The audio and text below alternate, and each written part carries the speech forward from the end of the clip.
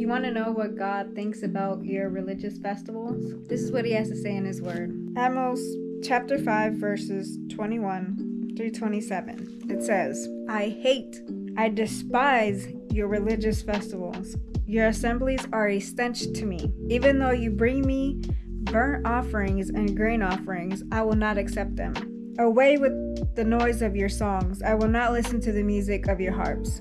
But let the justice roll on like a river, righteousness like a never-failing stream. Did you bring me sacrifices and offerings 40 years in the wilderness, people of Israel, who have lifted up the shrine of your king, the pedestal of your idols, the star of your God, which you made for yourselves? Therefore I will send you into exile beyond Damascus, says the Lord, whose name is God Almighty. So when you make these festivals that has nothing to do with God, and you have idols, and you include the devil in your festivals, wearing devil costumes, do you think that that's pleasing to the Lord? Marching in the streets, doing a festival for the Lord, and it has nothing to do with God. It's your selfish desire. Well, it's a stench to him. It's not pleasing to him. He's a jealous God, and when you have all these idols, when you have the Virgin Mary, that doesn't please God. He turned his face from you. If you want to please God, repent of your sins.